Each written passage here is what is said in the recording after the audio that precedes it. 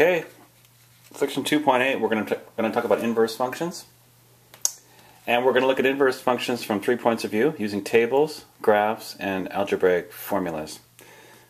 We're also going to look at what are called one-to-one functions. Let's start off looking at tables. First question is, which of these tables defines a function? The answer is this a function? No, because you have x equal 2 getting two different y values. So you have 1x going to two different y's. These last two are functions.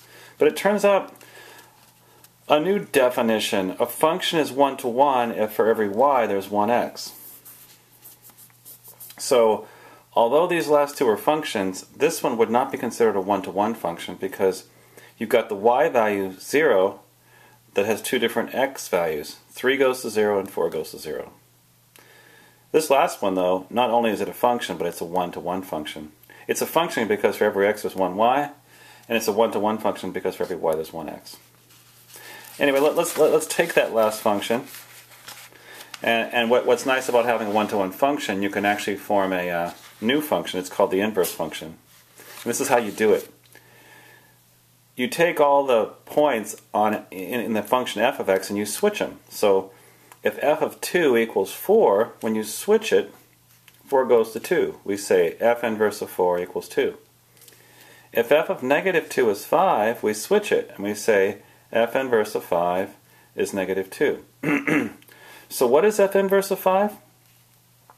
F inverse of 5 is the value of x for which y is 5. Let's do some more. If f of 0 equals 3, then f inverse of 3 equals 0. So what is f inverse of 3? It's the value of x when y is 3. F of 1 equals 2, f inverse of 2 equals 1. So what is f inverse of 2? It's the value of x when y is 2. It's 1. So if you have a point a going to b on f of x, then you'd have b going to a on f inverse. So in other words, if f of a equals b, then f inverse of b will equal a. And that's the definition of the inverse function. It sounds really complicated, but it's really not. All it's saying is that we switch the variables x and y. Anyway, so look at these two problems here. Remember what f of 2 is? F of 2 is the value of y when x is 2. In this case, using this table here, what's f of 2? F of 2 would be 4. Don't get that confused with f inverse of 2. What we've been saying is f inverse of 2 is the value of x when y is 2. So what is the value of x when y is 2? It's 1, right? Or you could also say f inverse of 2 is 1. A couple more things. Would you be too surprised if I told you that the domain of the inverse function, the domain of f inverse, is the range of f? Because when you switch x and y, the domain of the inverse function is gotten from the range of the function. And also the range of the inverse function would be the domain of f, right? And here's something called the inverse function property. It just basically says if you look at the composition of a function with its inverse function, for all x you get back to where you started. That should make sense. For example, what's f of f inverse of 5? What's f of f inverse of 5? You first find f inverse of 5, which is negative 2. Then you find f of negative 2, and you get 5 back. This is why we say f of f inverse of 5 is 5. What's f inverse of f of 2? You first find f of 2, and you get 4. Then you find f inverse of 4, and you get 2. That's why we say f inverse of f of 2 is equal to 2. This table here that it tells you the percent of sunlight that penetrates a certain number of feet below the sea level of the ocean, say. So P of 100 would be the percent of sunlight that penetrates 100 feet below the surface. So when H or X is 100, the percentage is 1.5%. You see how this table works?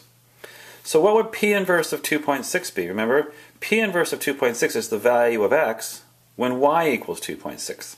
So you go over to when Y is 2.6, and the P inverse of 2.6 becomes 80 feet. What's P inverse of P of 250 feet?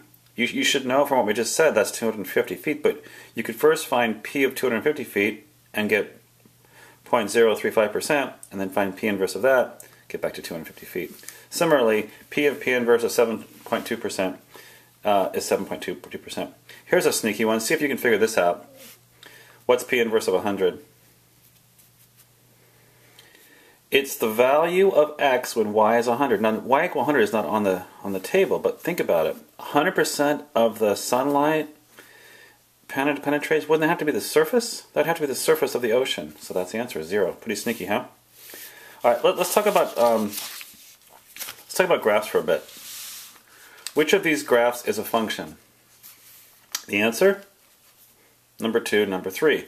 Okay, which of these functions is 1-to-1? Well, it turns out 1-to-1 means for every y there's one x. This is not 1-to-1 because look at y equals 0, for example. You have 2 going to 0, you have 0 going to 0, and you have negative 2 going to 0. So this is definitely not 1-to-1. This one is, however, since every y value is only used once. So there's a nice test for that. It's called the horizontal line test. It's a lot like the vertical line test. Remember, the vertical line test says if you can draw one vertical line that hits the graph more than once, it's not a function. Well, the horizontal line test says if you can draw one horizontal line that hits the graph more than once, then it's not 1-to-1. So you can draw a horizontal line here that hits it more than once. Not 1-to-1. This one is, though. Okay, let's keep on going. Well, let's look at this graph. First question is, find f of 2. Remember what that is? Value of y when x is 2. Looks like 4. What's f inverse of 2? F inverse of 2 is the value of x when y is 2. Looks like 1, doesn't it? What's f inverse of f of negative 2? By the inverse function property, it's negative 2. What's f of f inverse of 3? That's 3. What's the domain of f inverse? That's the range of f, which would be about 0.3 to 8, I think. And what's the range of f inverse? That's the domain of f, which looks like about negative 2 to 8. Here's a nice little problem. How would you sketch the graph of the inverse function here? Well, to sketch the graph of the inverse function, let's go down here for a second. Same graph. I've sketched the graph of the inverse function for you. What do? You switch the x and y coordinates, right? So negative 2.3 becomes a point 0.3, negative 2. 0, 1, when you switch, becomes 0.10. 1, 2 becomes a point 2.1. 2, 4 becomes a point 4.2. 3, 8 becomes a point 8.3. If you connect the dots into a graph, this is the graph of the inverse function. Then that's how I would suggest you do it. I suggest what you do is find some points on f, switch the coordinates, and then connect the dots. But you do notice an interesting property here. The graph of f inverse is symmetric with f across the line y equals x, isn't it? It's a reflection of the graph of f across y equals x. That's what this says. Okay, let's do one more thing. Let's look at this function here. 4 minus 2x cubed. Is f 1-to-1? Well, I think if you graph the function, you should know how to graph it by hand, actually. It's just a translation of x cubed. It looks like it's 1-to-1. It passes the horizontal line test. Okay, without finding the formula for f inverse, what is f inverse of 20? That's the value of x when y equals 20. So what we're going to do here is we're going to set y equal to 20 and solve this equation for x. When you do that, you get x equals negative 2. So therefore, f inverse of 20 is negative 2. Okay, in this last one, we're going to find the inverse function. Remember how you find the inverse function? Let's say, instead of using f of x, let's use y equals 4 minus 2x cubed. Don't you switch x and y to find the inverse? So let's do that.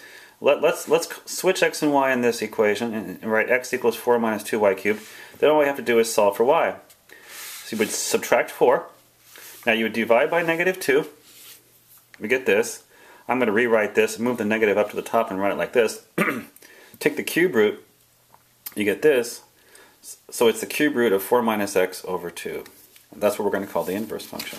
See? Okay, the last thing we're going to do is verify that these two functions are inverses of each other by using the inverse function property. I only have a few seconds left, so let me just do part of it for you. You look at f of f inverse of x, that becomes f of the cube root of 4 minus x over 2, which, then what does f do? 4 minus 2 times the cube of this, whatever you give it. Cube and the cube root undo each other, so you just get this. The 2's cancel, and then when you use the distributive law, you get x. Okay, you can check the other side. Why don't you hit the pause button and check the other side. All right, we'll see you later. Bye-bye.